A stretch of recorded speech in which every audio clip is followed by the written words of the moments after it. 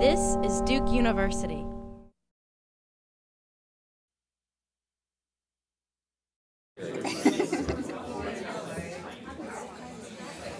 Welcome, everybody. Thank you all for coming. It's really terrific to see everyone here on a Friday afternoon. Beautiful day as well.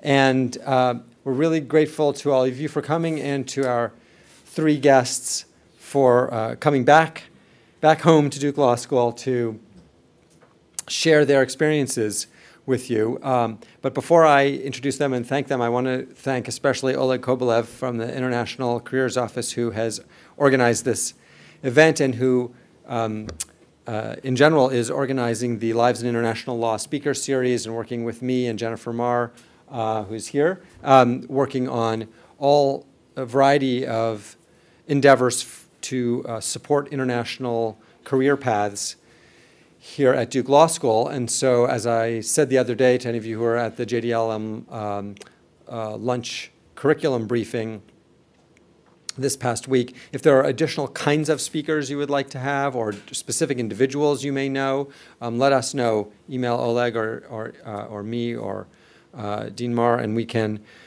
try to organize that. This is I think the second in our series of Lives in International Law this fall. We had the first last Friday with Jonathan Kellner from the Skadden office in Sao Paulo, and we will have another one on October 17th with Ryan Melsky, who has been working in Costa Rica for the RES law firm.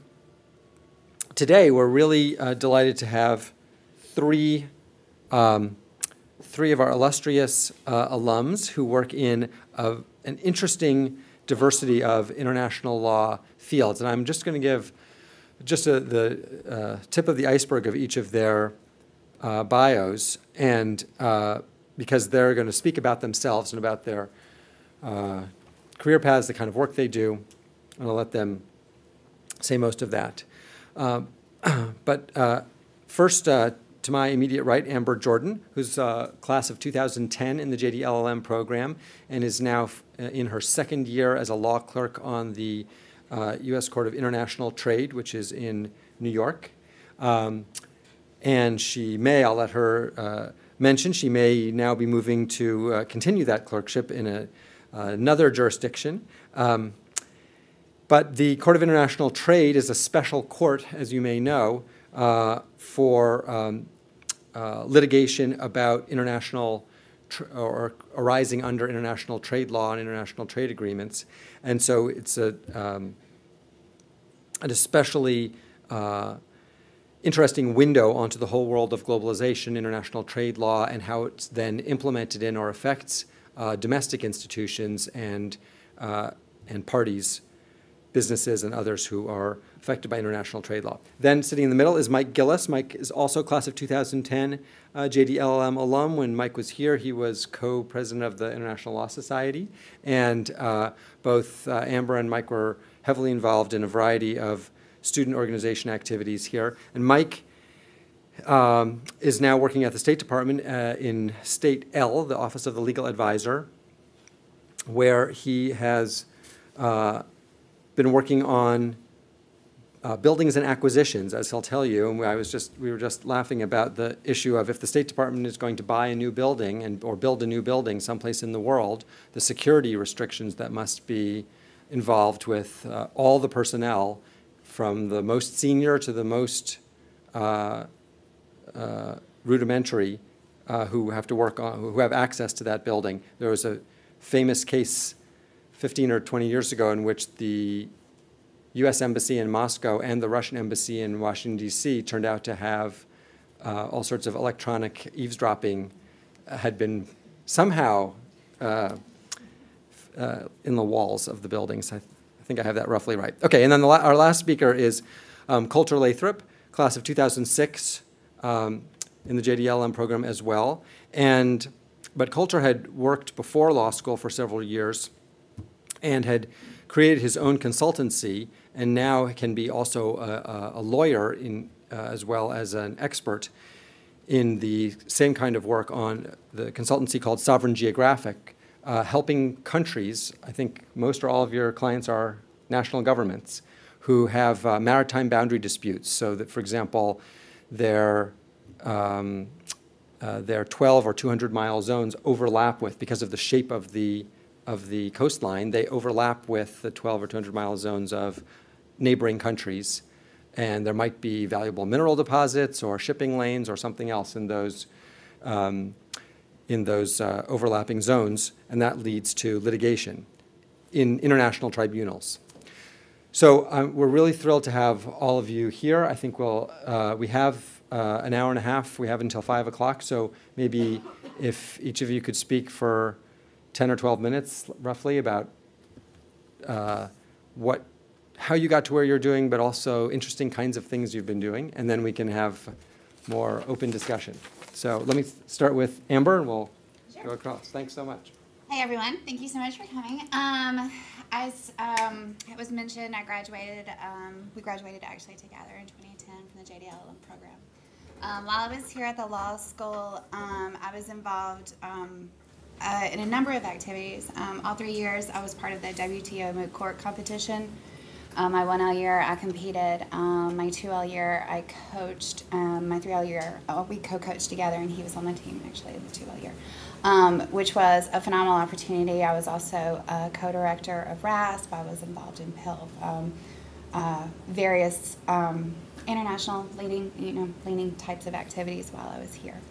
My 2L summer, because all of this added together to get me where I am right now, my 2L summer I split between Hoag and Lavelle. It was Hoag and Hartz at a time in their trade department in D.C.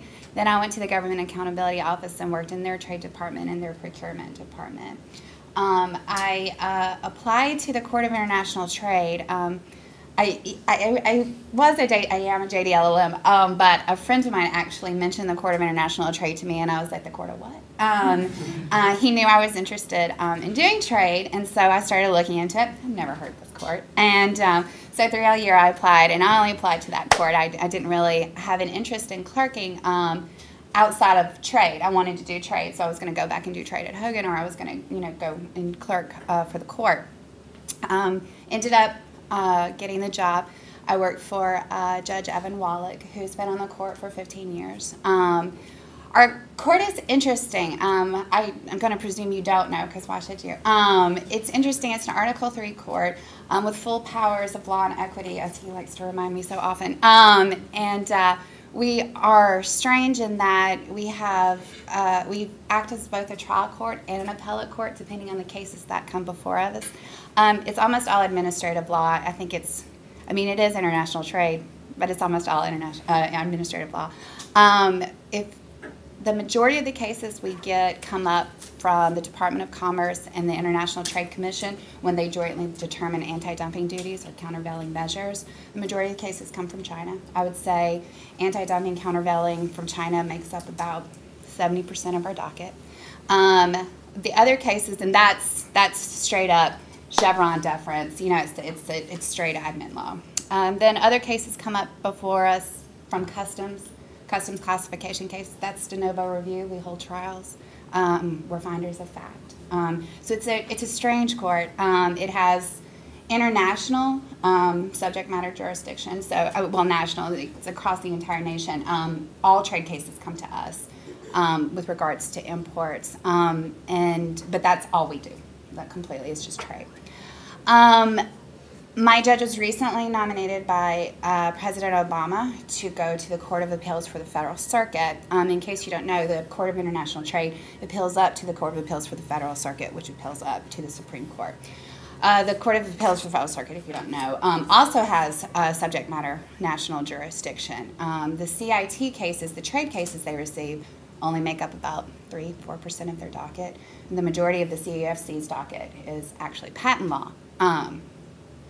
So the judge wants me to go with him there for a couple of years. So I'm actually moving out of international trade right now and transitioning to patent. And if any of you know anything about patent, you can tell me after. But that's a very exciting opportunity. We're probably going to go down to D.C. to do that court in a couple of months. So that is going to be a pretty extensive transition. And I think that's probably all I have right now. You want me to look at your notes and copy it? No, that's No? fine. Okay, go ahead. To show you how prepared I am, I'm not even going to use Oh, bold. Hi, folks. Thank you, Professor Weiner and Dean Marr and Oleg for having us here. As Professor Weiner said, my name is Mike Gilles. I was also class of 2010 in the JD-LLM program with Amber.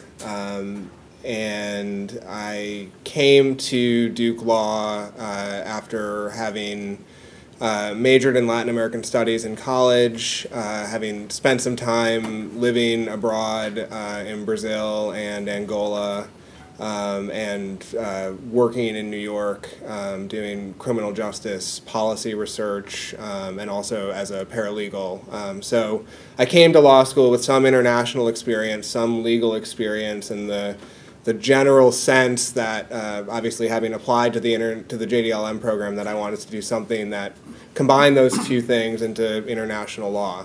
What I didn't really know what international law entailed, and some of you may have been or may still be in the same situation. And I think hopefully in this series of Lives in the Law that you will be attending diligently, don't miss one. I don't know, maybe Oli should give out like a punch card. I don't know. But you will discover that international law is both extremely broad and also almost always a misnomer. There are very few places, even in the State Department, as I'll try and explain, where what you practice is purely international law. A lot of it is domestic law, administrative law, foreign relations law that has an international component to it. So here at Duke, I did a lot of things. I was on the mock trial and moot court boards. I was on the WTO moot court team, which Amber competed on the year before I joined, and then Amber was my coach. I was on the Duke Law Journal. And they did very well. They came in second in the world. Yes. I just want to let you know. They were so good. And Duke very generously paid for us to go to Taipei and compete, which I suggest all of you find a way to do that. Yeah.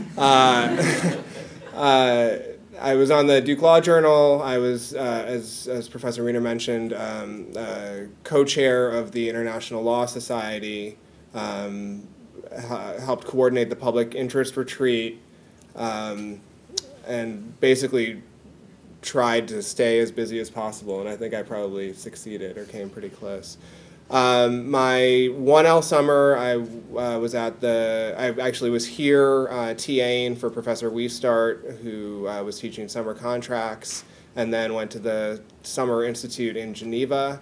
My 2L summer, I also split my summer between the State Department and Williams and Connolly in Washington, D.C., and then immediately after I got back to Duke that fall, the State Department does not move as quickly as law firms do to make offers, and they also don't have sort of an automatic, if you were an intern, you get a job set up that used to be the norm for law firm hiring. Hopefully it's getting back to being the norm after a couple rough years there.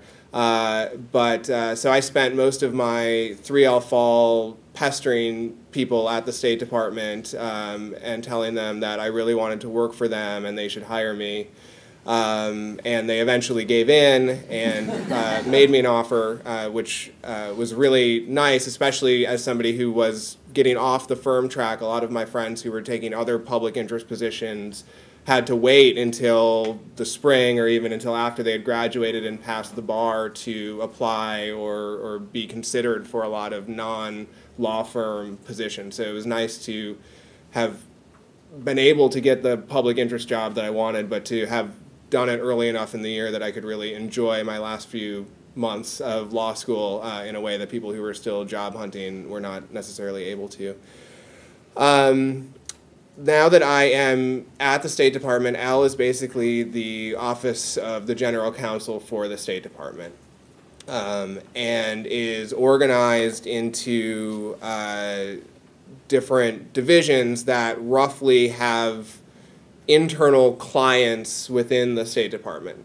So Al handles everything from what I don't know, what I consider to be sort of the sexy international law things, like being on international delegations that negotiate arms control treaties, you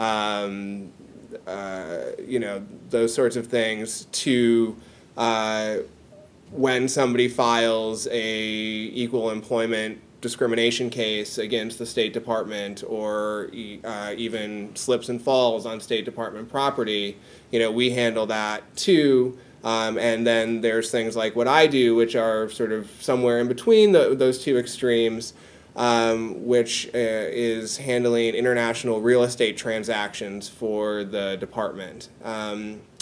So what that entails is it's basically being, and in retrospect I probably should have taken a transactional or sort of commercial law class, because I'm basically a corporate transactional attorney. I spend my days reading contracts, drafting contracts, basically opining to my internal clients as to whether the language that they have chosen for this lease or purchase or sale is going to violate any U.S. laws that we have to be aware of, or is going to compromise any of our international rights.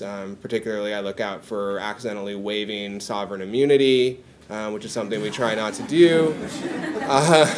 It comes up quite a bit, you might be surprised. There are also, again, domestic laws that apply to all U.S. government contracting that we have to be aware of, that I have to keep an eye on. Luckily for me, I counted the other day, you know, I have 90 different, I organize my email by country, and I have right now 90-some different country folders in my email. So I work in any given day probably on an issue, small or big, in 10 or 15 different places. I'm not an expert on American property law, much less Bangladeshi or Burmese or Congolese or wherever. So I get to hire local attorneys in all these places if I need them, who can advise me on, you know, how do you register a deed in this country? You know, do these standard provisions that we use violate your local laws in a way that, you know, we need to be aware of? So I get to focus more on big picture risk analysis, which is something that I think lawyers do a lot that doesn't necessarily get talked about when you're learning doctrinal law, except maybe in Professor Wiener's decision-making classes. Risk analysis. Yeah, but you know, I don't so much say like, yes, this is legal, or no, this is illegal. Sometimes I get to do that, but often I'm asked to provide an opinion about, you know, if we do this, you know, in the real world, how likely is it that we will be sued? And if we get sued, then how likely is it that we'll lose? And is that worth, you know, doing it because it has these tangible benefits to us right now of X, Y, and Z? And that's something that took me a little while to figure out, that I now really enjoy about my job. It's not, you know, so much the standard legal memo that you, you know, are writing in legal writing, although I have written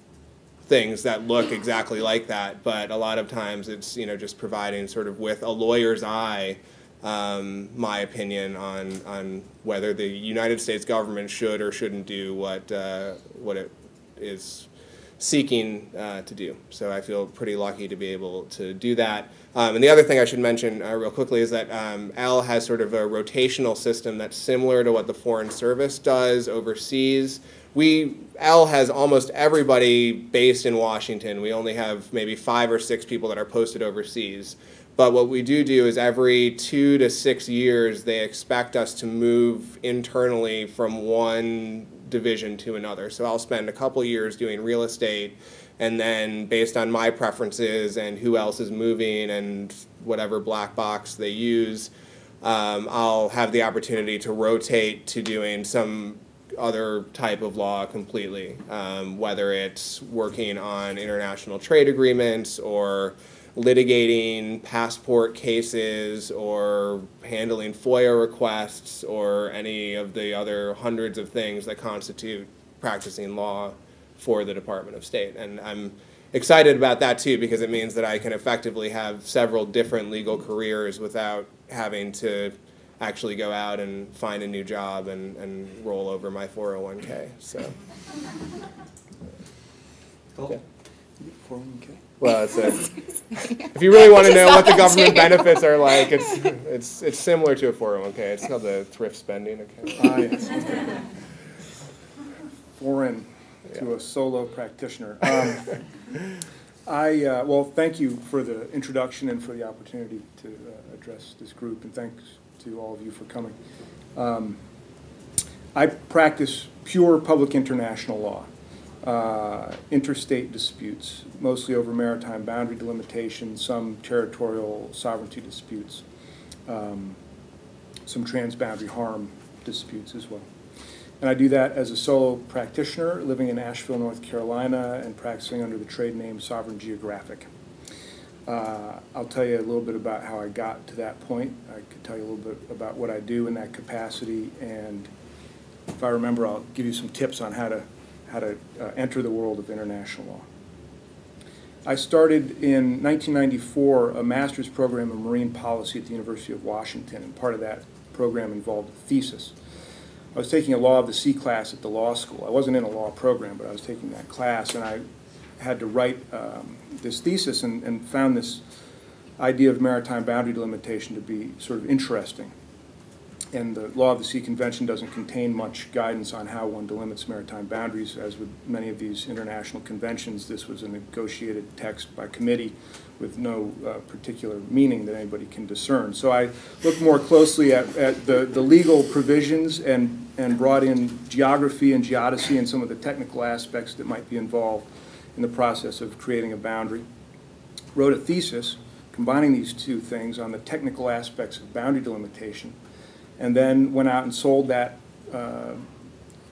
expertise that I developed in the process of researching and writing on this topic. In the process, I landed a job with a law firm in Washington, D.C. It was LaBeouf Lamb. It's Dewey and LaBeouf now.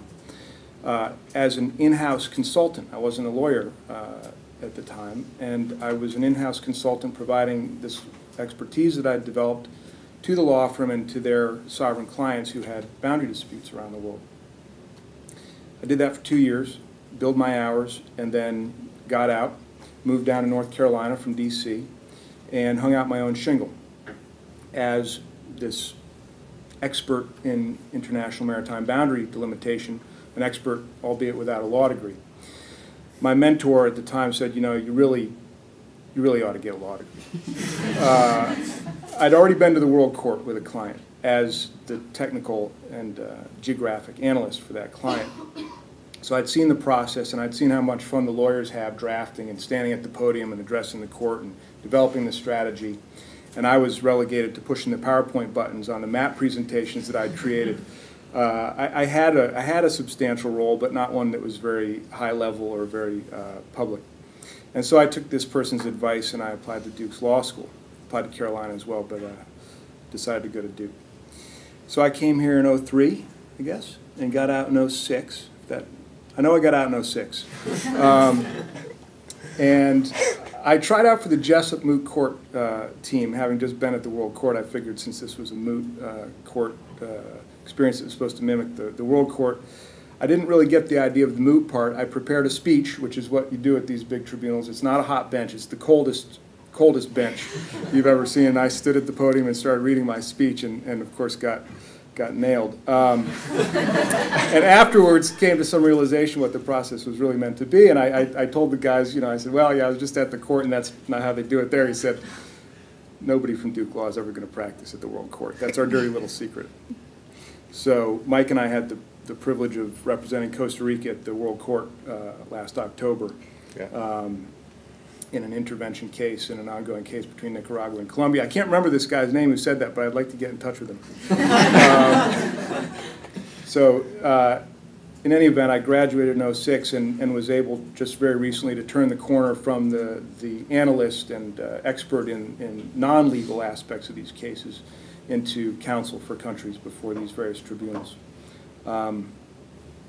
That's the short story. I'd say in terms of any tips or advice, if you want to be in international law, get your foreign language abilities up.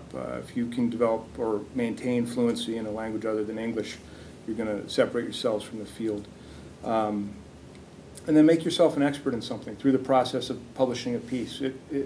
Follow a curiosity. It doesn't have to be obvious that it's going to lead to a career, but through the process of really investigating something as an academic and putting it out there, you'll have developed a small, probably, body of expertise, and you'll have a calling card. Anybody can print out business cards on a computer. That's what I did the first time I went.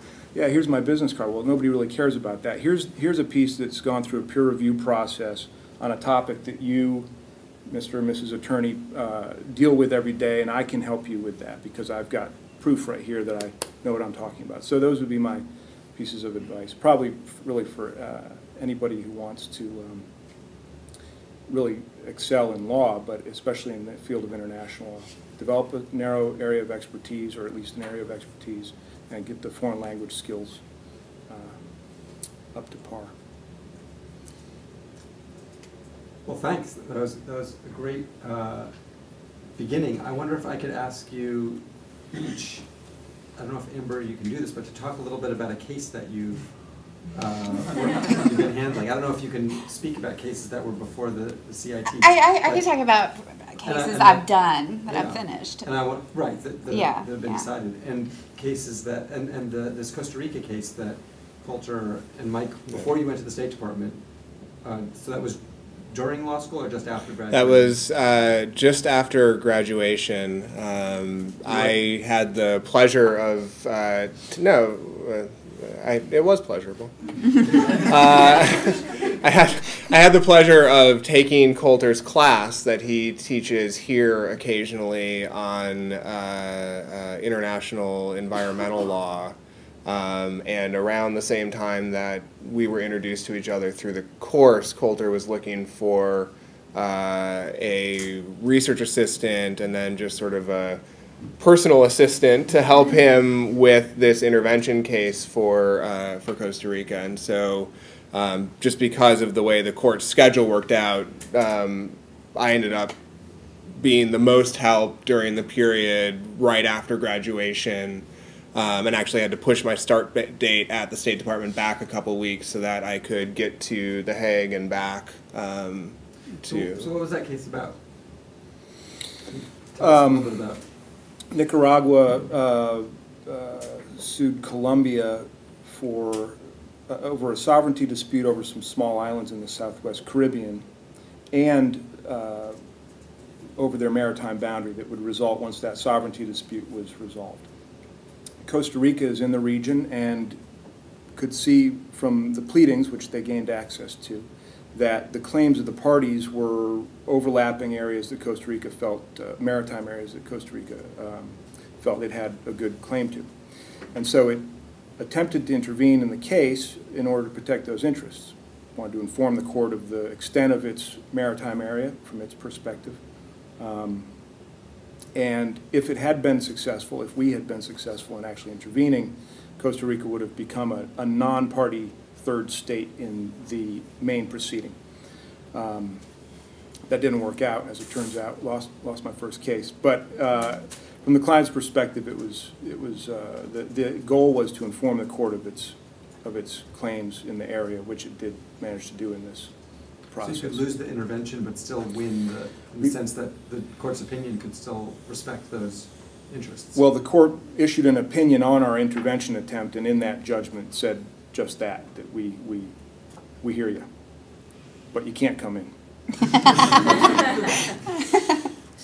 And so when you're representing a country in this international tribunal, the country or the government is your client. With whom are you actually speaking? You know, when you go to meetings in...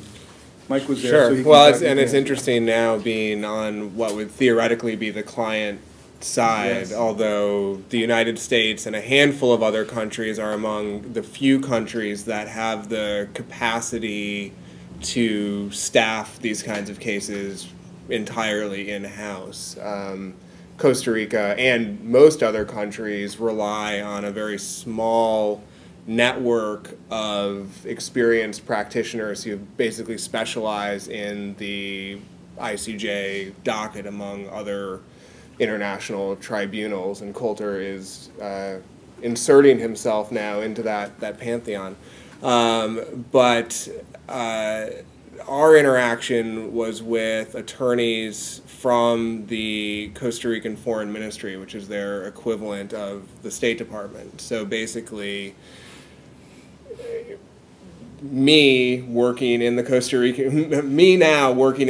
Rican government, hiring these outside experts to represent us. And the way that the representation works at the court is that the submissions during the oral proceedings are made over the course of several hours and almost invariably involve presentations from multiple advocates. So Coalter provided expertise to the legal team that Costa Rica brought, made one of the main submissions, but there were also submissions that were made by the Costa Rican attorneys themselves. And similarly, Nicaragua and Colombia had legal teams that included both foreign, actually exclusively foreign advocates. And then there's the other sort of interesting thing about international law is that it maintains a lot of very formal trappings. And so there is also a custom at the international court that each presentation needs to be introduced by an agent for the state. And so that is a high-ranking diplomat from that country who sort of introduces his country and his legal team to the court in sort of a formal capacity. Amber, sorry. Sure, yeah. We're in a safe space, right? Oh, we love this shit. We're such nerds. I'll tell you about one of my favorite cases. Are we being recorded? Yeah. Sorry, I apologize. I apologize. We'll bleep. Anyone who knows me won't be Look at us on late surprised. night TV. Yeah. So, late 2000s, Senator Byrd passed the CDSOA, which is the Continued Dumping Offset Subsidies Act. Senator Byrd did something really interesting in this legislation. He decided that, unlike prior practice, what's going to happen is when a country is found dumping within the United States, the money that they have to pay in duties won't go to the Treasury where it normally goes, but it will actually go to affected domestic producers. Sorry, can I interrupt you for just a second? You may. Dumping is not literally dumping. It's the practice of allegedly selling goods on the market at a artificially reduced price. And hurting the domestic market. Right. Yeah, it's a two. But it's not like literally showing up on our shores with like a big... Right, yeah. Right. It's a good point. Thank you, Mike. I appreciate it. So anyway, the producers and the importers from various countries that were found to be dumping, not literally, the money that they had to pay in were being distributed to affected domestic producers. That's actually the terminology. Well, as you can imagine, if you know anything about international trade law, some could arguably say that that was our government subsidizing our domestic producers, because it was. So the WTO, it actually got up to the WTO. The WTO found, indeed, that's a subsidy. And so the act was repealed. But unfortunately, our Congress decided not to retroactively repeal it, and they only proactively repealed it. Therefore, we had a slew of cases come up to the Court of International Trade, as you would imagine, arguing about whether or not a given domestic producer would qualify as an affected domestic producer and would receive that money. That money is still being distributed. It was repealed in 2008, maybe, something like that. And so we have this in a huge line of cases. The cases that my chambers have been receiving the most of is absolutely fascinating, because in order to qualify as a domestic affected producer, you have to support the original investigation where dumping was determined to have happened and then receive duties off that investigation. The way in which the International Trade Commission determined, and it was up to them, it was administrative discretion, determined whether or not you would qualify is a standard procedure they always send out to all of the domestic industry when they begin an investigation. Check boxes. Do you support this petition? Do you not support this petition? Neutral. And so if you check the box, dumping was found, you receive distributions. Well, some domestic affected producers don't want to check that box. It could be because they're wholly owned subsidiaries of a foreign company that's being investigated. It could be any number of reasons. So they were frustrated in that they felt like they were supporting the petition in that they were giving information, they were filling out forms, they were doing everything ITC and the DOC were asking of them. They just didn't want to check that box. So someone very creative, a lawyer that I love, decided to call a First Amendment violation of freedom of speech, that they were actually being forced. There was also due process, but it's not a very good argument. A First Amendment violation, they're violating our free speech. We had a whole bunch of cases come before us to do that.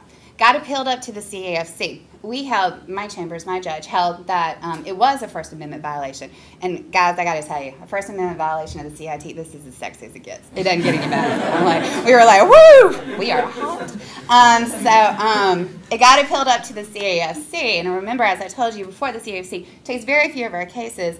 And then the Supreme Court, forget that. So the CAFC took this case, overturned us, said indeed, this is not the case. They checked the box no, in a phenomenal opinion that they wrote. So it's so ironic that we're actually going up there. It's too funny. But they wrote this opinion disagreeing with us. Well, we still have multiple cases before us that now we're in the realm of trying to figure out what the opinion's name is, SKF, trying to figure out exactly what SKF means. Now we currently have before us another alleged domestic affected producer who checked neutral.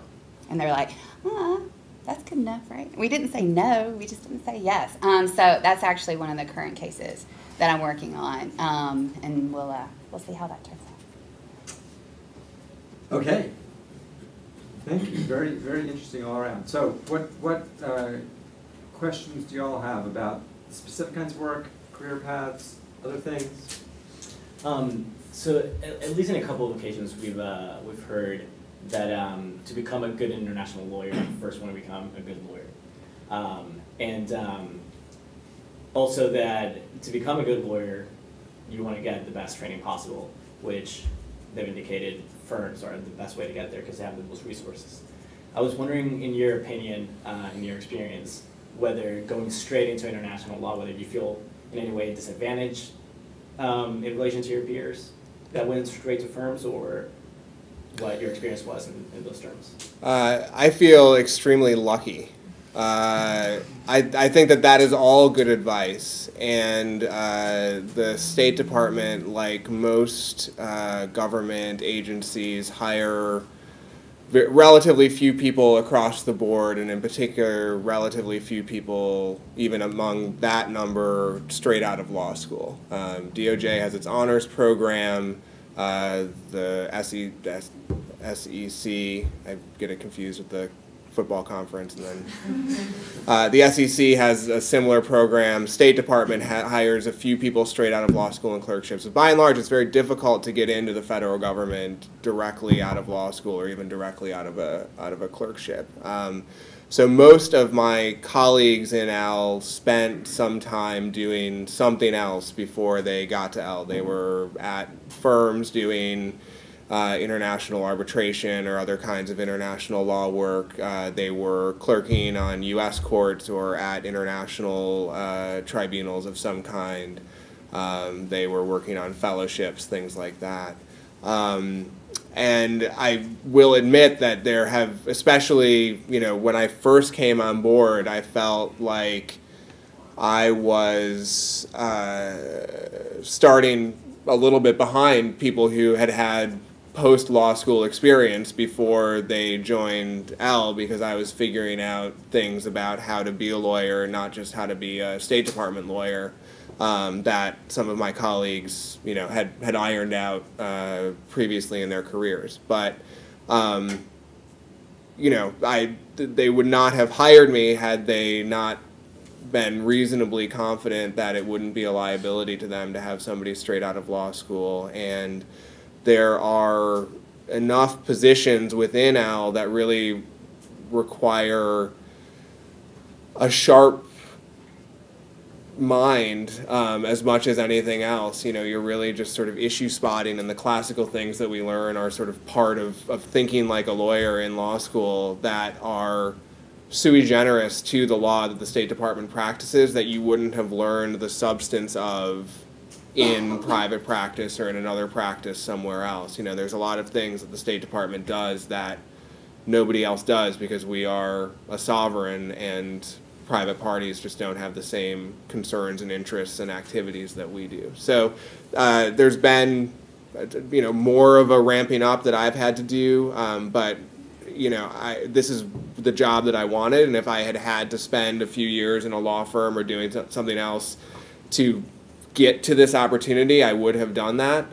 But when I had the opportunity, immediately I jumped at it, and I would do it a million times over because this is the job that I wanted, and when it was there, I took it. And so I certainly recommend to everybody, you know, go get the best training you can and leverage it into the opportunity you want. But if the opportunity you want is there for the taking, you know, I would also recommend that you seize it and then just work as hard as you have to you know, make sure that you live up to whatever the expectations are that they have for you. But I would have a hard time recommending that you should deliberately pass up the thing that you want because you're, you know, afraid that you're not going to be good enough at it, you know, and you should come back to it later because it might not be there later. I mean, I feel lucky because I don't know if the federal government is going to be hiring anybody for the next 10 years the way that the budget is working. So, you know, I'm glad that I got in when I did.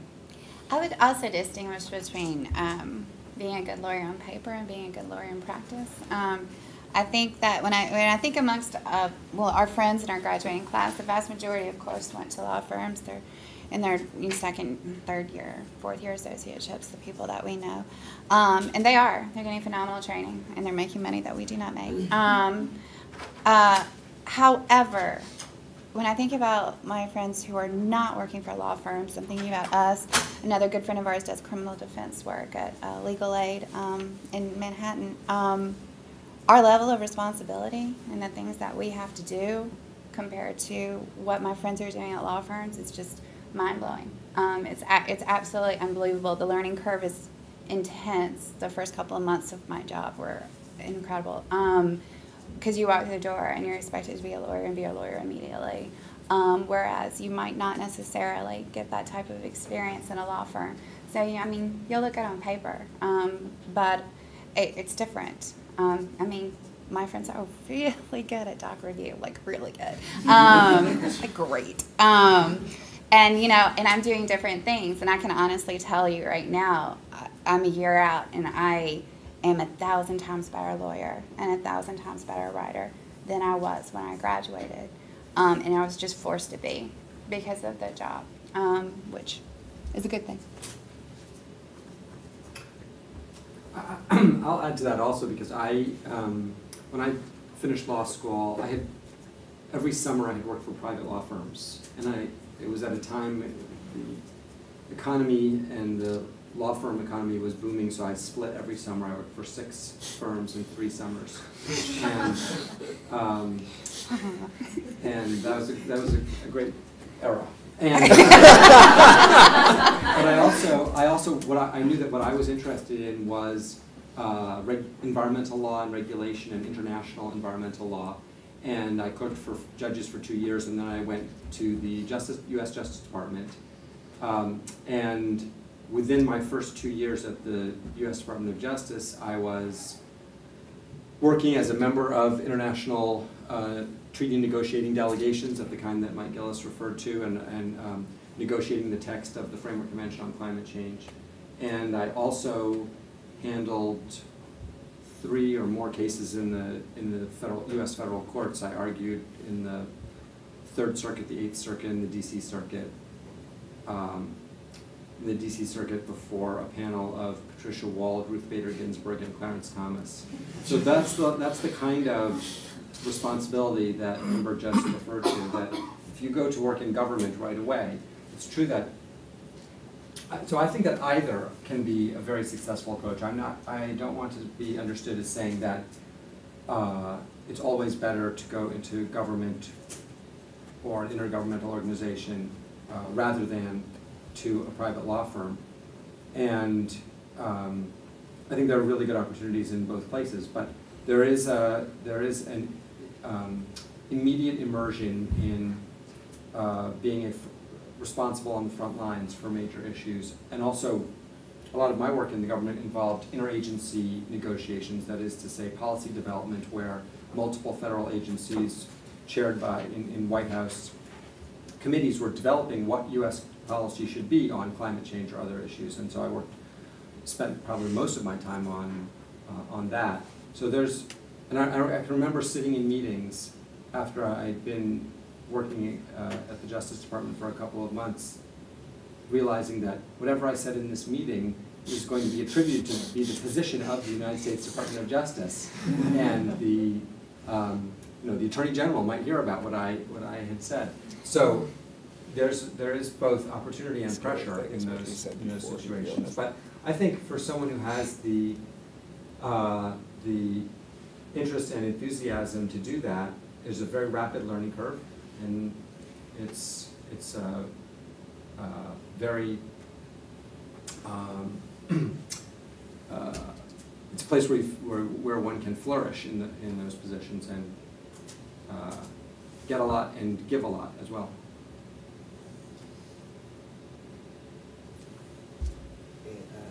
Let me ask, how easy is it to set up a law firm?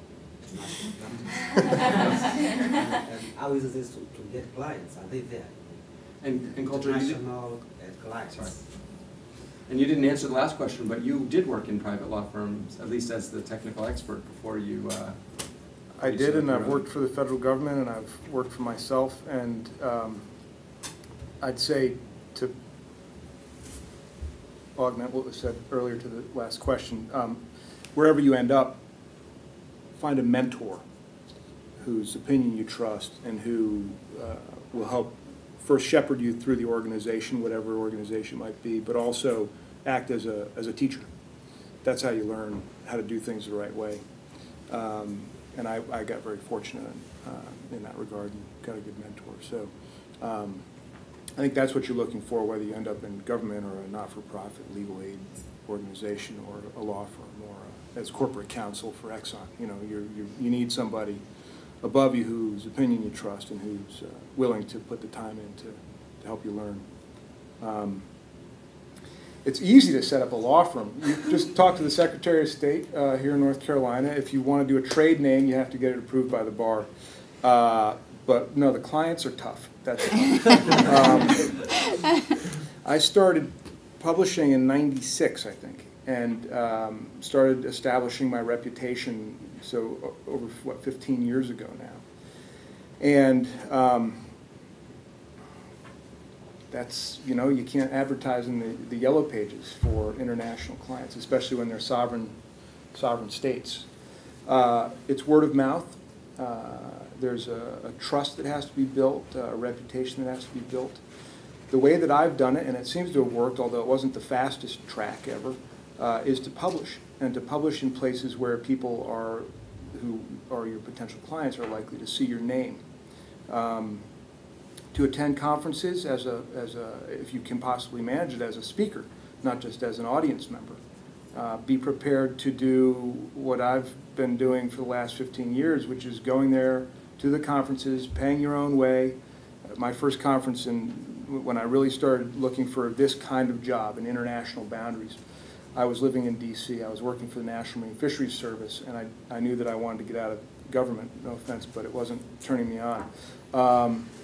So I found a conference in New York City, put on by the Center of Oceans Law and Policy at the University of Virginia.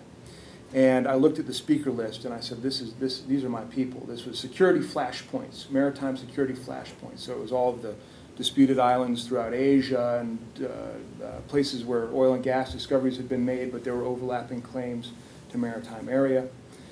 And I said, well, I have to go meet all these people. So I got on a Greyhound bus. I slept on my friend's floor. I paid the extra $85 for the dinner, the gala dinner, so that I could sit with these people and introduce myself to them. I didn't hear any of the papers. I stood by the coffee the whole time with my list of people who I was going to meet. Ambassador so-and-so, so-and-so, so-and-so. and got kind of aggressive and probably a little overly at times. I mean, it's a little bit, it's a cold call. It's a personal cold call. Too much coffee. You don't know, yeah. You don't know me, but this is who I am, and I'd like to speak with you about not, the approach can't be give me a job. It's this is the area of interest that I have, and since you work in this area, I was wondering if you'd take the time to speak with me for a few minutes. And then I followed up with phone calls, and I sent my letter, my publication out to these people. Followed up with phone calls again. And I got my first job at this law firm 10 months after that conference with one of the people I met at the coffee, after about the 5th approach. So that's a start. And then last year and a half ago, I had an email in my spam from the government of Costa Rica saying, would you like to be counsel on this case? So these things happen. Now, the person who I met at that coffee became my mentor, became my boss at the law firm, became the person who said, you got to go to law school, was the person who Costa Rica went to first and said, will you represent us? He said, no, but try Lathrop. So long-term, establishment of reputation, put your name out there as an expert in a field, put your name out there as a person who knows what he or she is talking about, speak at conferences if the opportunity arises, join international law organizations, look for leadership positions within those organizations. I mean, but it's not, get a web page, but you know, that's probably not how the Ministry of Foreign Affairs of country X is going to find their lawyer, by an internet search, but it might be the first step. But building a reputation, that's how that works.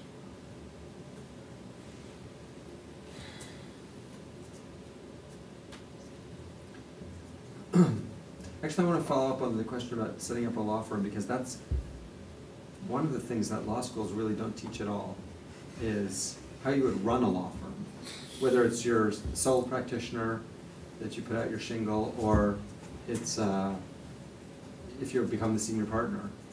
Whereas the stereotype of business schools is that they only teach people how to run the company, that they don't teach people how to be a good team player, or maybe that's changed a lot, but it used to be the wrap on.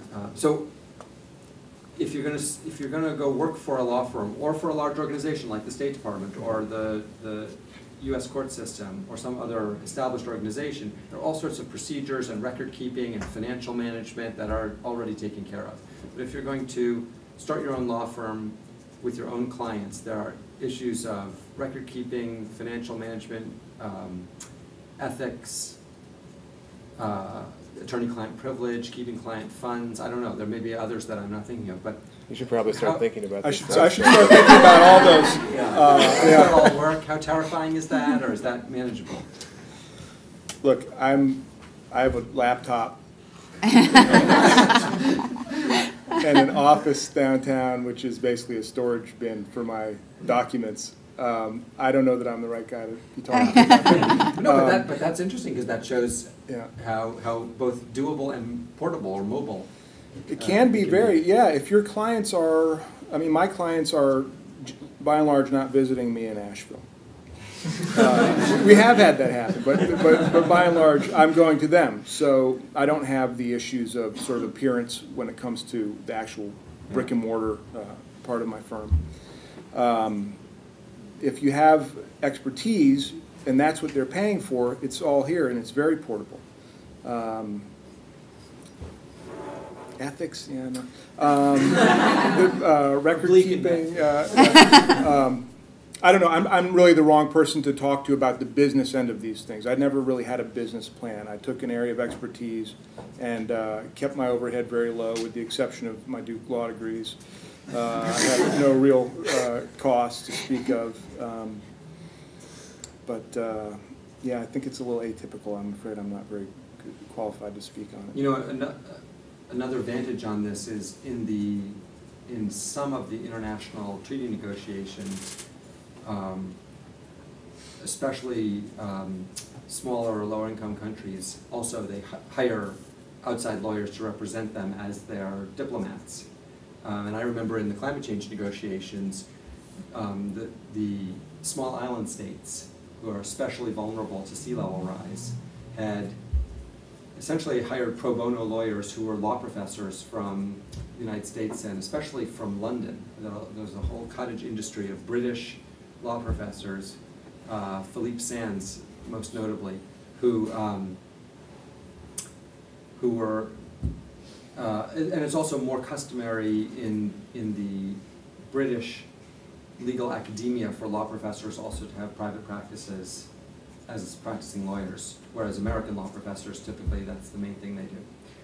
But so I remember negotiating with the Grenadines and Vanuatu and Tuvalu, and all represented by British lawyers. It's like Model UN or something. But there was also a substantive implication of that, which was that there was a principal agent problem, which is to say that sometimes the client and the agent representing the client don't have the same interests. And in this case, the British public international lawyers were mostly interested in the development of public international law, as opposed to the interest of protecting their clients from sea level rise. So there was, sometimes you could see the divergence between those two interests. Sometimes they were completely consistent. So there are many different ways, and that's also reflects Coulter's point about publishing. I mean, those people got those jobs by being recognized as experts in that field. And they were entrepreneurial about I'm sure that they contacted the client. They weren't waiting to have the client contact them. Mike, I have a quick question. Yeah. So you mentioned that when you kind of said pestering yes. the people at the State Department. Can you expand upon that a little bit? Yeah, do it. How did you Don't pester me though. I'm not on the hiring committee. I did it respectfully, but I think that Coulter is right. I think that you need to, when you have the opportunity, cultivate mentors, not just as people that you can learn from, but also people who will go to bat for you. This representation that Coulter had for Costa Rica came because they went first to his mentor, who thought highly enough of Coulter to recommend him as the next person in line. And similarly, this is sort of stock advice, but I think take it seriously. Your time as a summer associate or intern or whatever is a 6-week or 8-week or 12-week job interview. If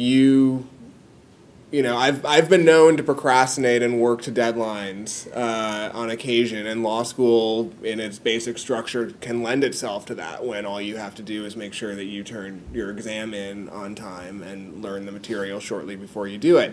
But if you're that kind of person, which I sometimes am, don't be that person when you're a summer associate. I mean, be on your best behavior, be as impressive as you possibly can be, because when you leave at the end of the summer and call 2 weeks or 4 weeks or 6 weeks or 8 weeks later and say, I really want to come back and work for you, I had a great experience and think that I could be valuable, they're not going to take your word for it. They're going to go talk to the people that you worked for and ask them whether you're the kind of person that they should invest in, because you will be an asset, down the road. And so I think that there were people that I worked for when I was an intern at the State Department during my 2L summer, who I made a point of trying to do my best work for them, really, asking them for advice on, if I want to work here, who do I need to talk to, what do I need to do to get that opportunity. And I think it paid off when, a couple months later, after I had left and I was a name on a piece of paper in the hiring committee's office, that when I would call, and say, bending the truth a little bit, because for better or worse, Williams & Connolly doesn't make offers, so I didn't have any leverage. It's sort of a handshake system, but I sort of tried to imply to the State Department that they were going to lose out on a good thing if they couldn't make a decision quickly enough. It wasn't true, but I tried to do what I could to sort of remind them, look, I'm really interested, please make a decision soon. And I'm sure, that their internal process was to, in some way, access the people that had worked with me directly when I was there and figure out whether, I was the kind of person among all the people they were considering who would be worthwhile to have as a full-time person. And so I think that it's important to not, don't be afraid to ask for what you want, as long as you're doing it respectfully and realistically, but it's okay to be persistent, and I think you need to be persistent, because most people aren't. Most people will send a thank you email, and if they never hear anything back, will just sort of assume that, their odds are what they are, and quite often the opportunity will go to the person who takes the next step, or the step after that. And there are lots of niches that are not necessarily filled. Lots of people within the United States government, both at the State Department and elsewhere, have sort of off-the-books positions that are special assistant positions or things that are sort of hired for and funded through channels that are not the monolithic USA Jobs website that lists every job in the entire federal government, and you need to wade through and, say, I want to be a lawyer, not sort of a chicken health inspector or something. But, if there's literally, if there's somebody that you want to work for at the State Department, not even in Al, one of the people who works on a particular policy area that you're interested in, send them a letter that says, hey, I wrote about the intersection of your work and the law in my student note. Here it is. I'd love to talk to you about it. Do you need a special assistant next year? And they might not, but they might. And I guarantee that you're one of the few people who, took the time to ask. I would add that the world of law can be very small, but the world of international law is so small. The people that you'll see again and again. When I was summering with Hogan, I think 3 or 4 of the partners that I worked for regularly appear before us at the court. I see them all the time. I made friends when I was at Hogan with Ambassador Hayes, who negotiated GATT for the U.S. and had recently joined Hogan, and she's still a friend of mine, somebody that I can be in touch with.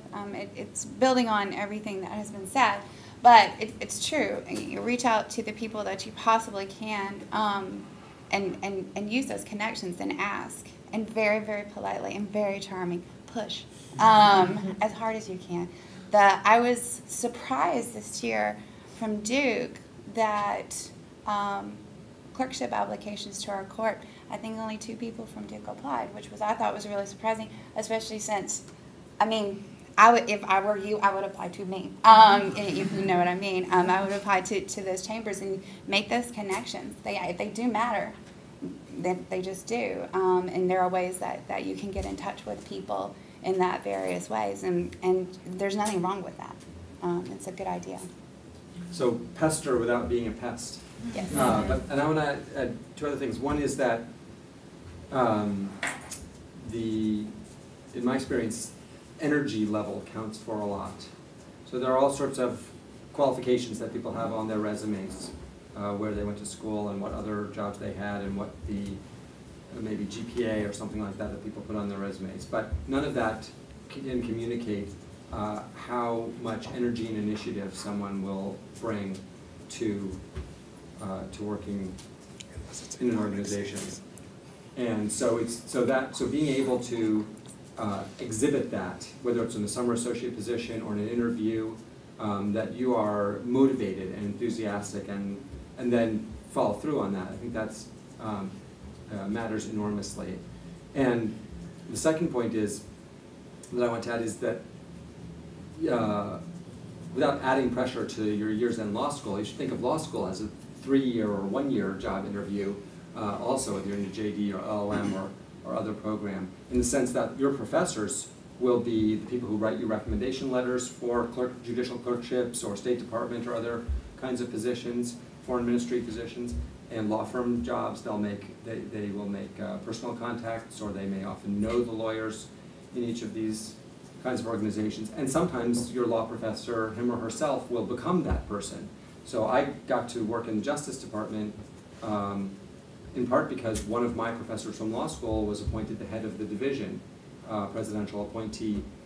That's unusual, but that can happen. So, and then he hired me as his special assistant, just the kind of position that you were referring to, not through the honors program, but as his special assistant, which meant that I could do whatever he and I thought was important. So, so those relationships in law school can be valuable in multiple ways as well.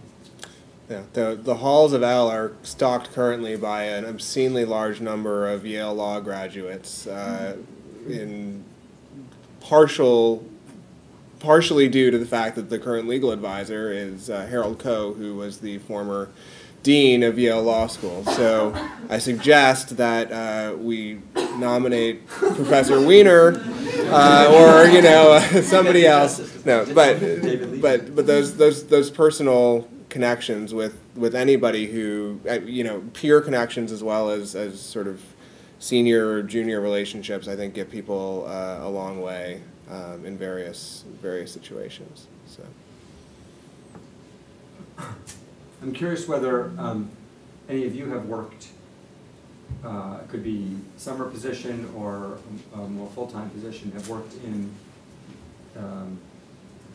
areas of international law or anything related to what we've been discussing today, because you may have stories or insights to add as well. Yeah. I mean, I don't know if I have any stories or insights to add, but because they've said everything so well, but I worked at the Court of International Trade last summer. Ari did a phenomenal job. He was a great intern. Yeah. She's obviously exaggerating.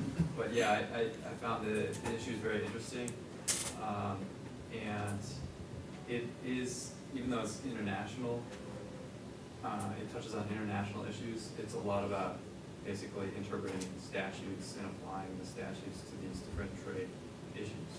So, for what it's worth, be ready to interpret statutes in international context. Well, Ari's funny too, because when he first started working at the court this past summer, he came up to me. I was walking out of chambers, and he was like, "Hey, Amber, it's nice to see you again." And I'm like, "Oh, I don't remember." And it turns out that Ari had, when we were 3Ls, Ari, his 1L year, attended the final JD-LLM dinner when you and I gave those very festive speeches. And I had mentioned something about the Court of International Trade, and that's where I was headed. And so ended up interning with us. And I was not exaggerating. I talked to your clerks. They said you did a phenomenal job. I don't exaggerate often. What's the breakdown here of 1Ls, 2Ls, 3Ls? 1Ls? Wow. 2Ls? 3Ls? Right. Our friends. And LLMs? Oh, great. Yeah. Oh, sorry, okay. sorry. All right, good. And and JD-LLMs, pretty much everybody, except Yeah. for the people who are just straight up LLMs. Okay. And a few JDs. You All did. right. Hey guys. No, well, I'm actually really excited to see so many 1Ls because you have a lot of opportunities ahead of you to put into practice all the things you're going to hear in this series of speeches. And because there are so many 1Ls, one thing that I'll recommend that was sort of just beginning and came along too late for me to really take advantage of, but the Duke and DC program. A lot of government agencies and nonprofits in DC are actually extremely competitive to get into over the summer. They just have very small classes, and it's hard. It can be hard to get a summer internship. It can be much easier to get a school term internship or externship, and you're there for much longer. So in terms of ease of getting the position and the impression that you're able to make in terms of taking on projects that maybe couldn't be completed in a 7-week internship but can be completed in a 14-week time frame, and the number of people you can work with and the experience you can have. If it fits into your overall plans, I really strongly recommend you think about the Duke and DC program or other ways to extern as well as intern because getting in the door is almost always the hardest part about getting the job you want, and externships I think are a underutilized, really high value way to do that. That I strongly encourage you to think about how you can do that in the next 2.5 years. So the JD-LLM, well, what kind of jobs you get your first summer before going to institute? I mean, you did WeStar. Yeah. What kind of jobs would you like recommend for us to look for? What did you do? I work for myself. Yeah. Go work for Coalter. It's tough to schedule around the summer institutes, I found. I got married that summer as well, so was not in a position to take a job abroad during the first half of the summer and then hang around for the summer institute. Most of our classmates did that, though. Jennifer and her office were able to place pretty much everybody who wanted to work in either Europe or Asia in a law firm job, usually with a international LLM alumnus or alumna of the law school as sort of the bridging contact there. And I think that's a great idea. I mean, it gets you law firm experience your first summer, which isn't something that's terribly easy to come by in the US. It gets you international experience. It can get you language experience. And it's just, I think, mostly a really fun thing to do. We had other colleagues who were able to get firm jobs in Raleigh for the first half of that summer before they came to the summer institutes. I think those were relatively rare. There are some really interesting opportunities here at the law school, though, whether it's working as a research assistant or working in one of the clinics. Yeah, I was working at the wrongful convictions clinic with Teresa Newman, and picking up what we were talking about earlier, I'm not sure I would have gotten in the door at my court without the recommenders that I had from Duke Law. Teresa Newman, Jamie Boyle went to bat for me, hardcore. And it was very impressive. And Teresa did as well, and I met her that summer working for her before I went to Hong Kong. The plan was to go, I lived in Beijing for a couple of years, and the plan was to go back there, but it didn't work out what I was planning on doing.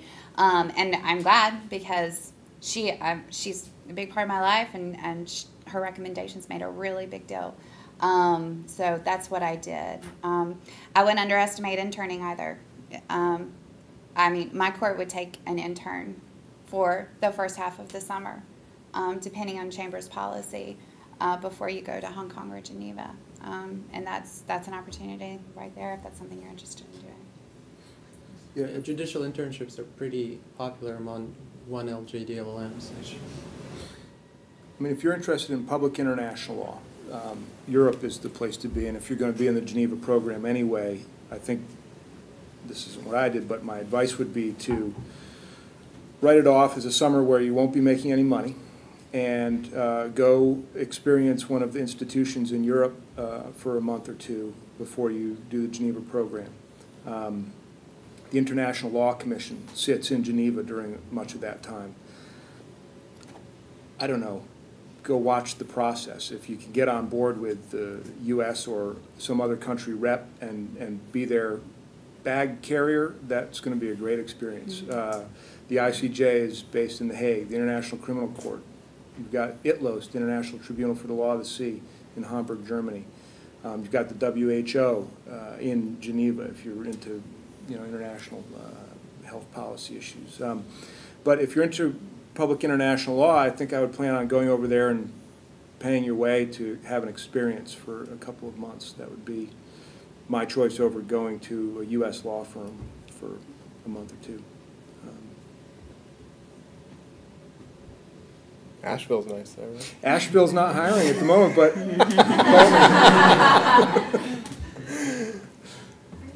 just was wondering, in terms of clerking or working for, the government, how do you balance that financially? No, you don't.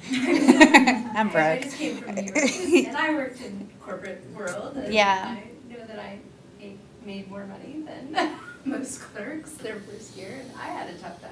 So. Yeah.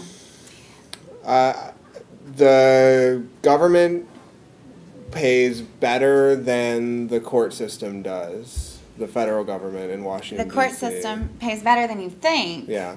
Especially after your first couple of years. I just bumped into my second year, and needed that. And then I guess I'm going to be moving into a third year when it starts getting really pretty. Not only law firm pretty, but it's prettier. And so this is actually a discussion that we had a great deal when because both of us split between government and law firms in DC, our 2L summers, and the discussion of where we were going to go, what we were going to do, and how we were going to afford to do that. You manage, you do. I mean, I am. I'm in New York. I live on the Lower East Side. It's expensive. It's like really expensive, but you do. You manage. And the loan forgiveness programs, the income-based repayments, the 10-year forgiveness if you do 10 years of law work that's not at a law firm. The legislature has helped us out. It has nothing to do with the fact that the legislature is actually lawyers. It's doable, and I can honestly tell you there is nothing I would rather be doing than what I'm doing. I love clerking. I love my judge. I love trade law. It's too much fun. My friends hate me because I'm so happy. But they only get to see me after midnight anyway because they're at work. Do you think that this relates also to the earlier question about whether to start at a law firm versus starting in government or nonprofit? Because the income trajectory is so different. Do you think from your own experience or from those of your friends that if you start in a private law firm and you're making a much higher salary, that becomes the lifestyle to which one is accustomed, and then it's more difficult to take? It really depends on who you are. I have colleagues at L now who worked in law firms for 1 to 3 years before they joined L, and I think that to the extent that they always knew that that was a temporary path to a career in government or in academia or someplace that they weren't going to be making that kind of money straight out of the gate, they were able to condition their sort of the way that they dealt with that temporary high salary in a way that I think is maybe more difficult for people who go to law firms and only realize after having been there for a little while that it's not a sustainable lifestyle and look for something to do next. If you've really been living like you're always going to be making $160 or $80 or $200,000 a year and then all of a sudden have to downsize, I think it's very different than if you go in understanding that you're temporarily making 200% of what your real salary is going to be when you take a more sustainable career. But realistically, everybody's financial situation is different. Without giving you our spreadsheets, the way that I was able to finance my law degree, coupled with my salary and our sort of household situation, makes it reasonably comfortable for me to have the job that I have and feel like we're frugal but not killing ourselves to be where we are. I think that I have classmates who, through no fault of their own, just aren't in that situation. And I will say, that more often than not, I find that people I know who work in low-paying public interest jobs have a second household income that is substantially higher. And if you're lucky enough to be in that situation, then that's great. If you're not lucky enough to be in that situation, then you figure out another way. But there are a lot of two-lawyer households where one has the save the world job and the other has the buy the Benz job, and that's just the reality of the situation. So.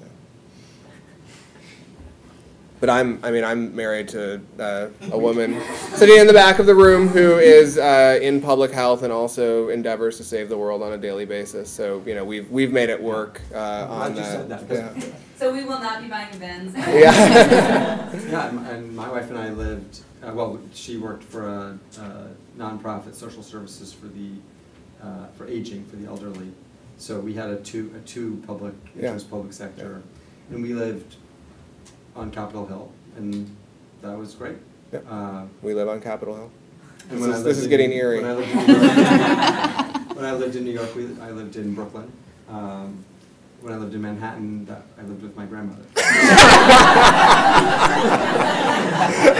All of a sudden, Brooklyn looks so much better. Brooklyn was terrific. I bet. Yeah. I love Brooklyn. I love living on Capitol Hill. I love those 6 law firms. If I had wanted to do, it was the kind of work that got me to work in government. That I wanted to work on environmental and regulatory issues and see regulatory policy made from the inside and international negotiations from the inside. Because otherwise, if I had wanted to do corporate mergers and acquisitions, I would have gone to Wachtell Lipton, which was the law firm I worked for one of my last summers. Or if I wanted to do litigation in, to use Amber's term, the sexiest litigation, I would have gone back to LA where I worked for my second summer. So it was really the kind of work, I think. And my reaction or my advice on a lot of these questions is, to the extent that you can afford it, do what you think is the most interesting, and that will, not the stepping stone to the next thing or the highest salary, but the most interesting, and that will lead you to work with the people who will be your great mentors and recommenders, and you'll find the network of the kinds of things you're interested in, and you'll be much more motivated to do it. And that motivation will then be visible to others.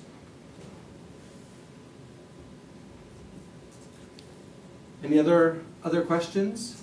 Do we have any refreshments or cookies left over? I think we might. There are a few things in the back. So let's thank Oleg for organizing this, and thank our 3 speakers.